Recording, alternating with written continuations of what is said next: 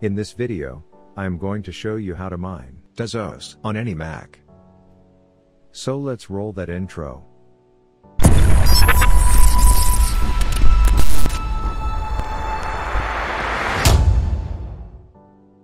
The first step is to download the miner. Link is given in the description. Download the miner using these links. Choose the suitable one for your Mac. To check the compatibility, go to the About section here. Here you will see your operating system version. Here you can check the type of graphics in your Mac, whether it is Intel or Apple M1. After the miner is downloaded, extract it. Once it's extracted, open the folder. Select config file, and open it with text edit. Scroll down to this section. Mining pool is given here. If you have any issues with mining pool, copy-paste the suitable one given in the description.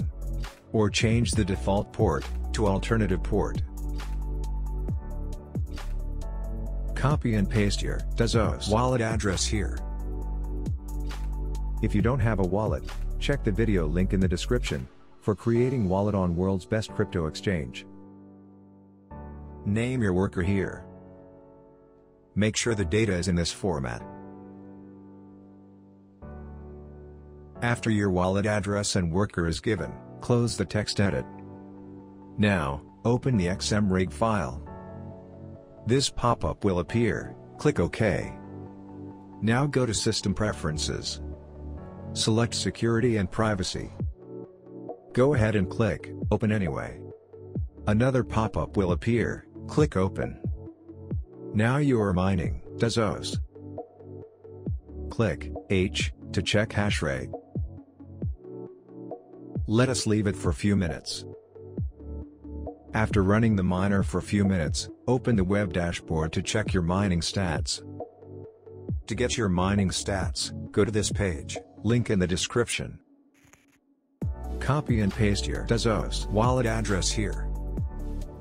Here you will see your mined balance, mining stats, payout, and you can get your own referral code here, and your miner stats.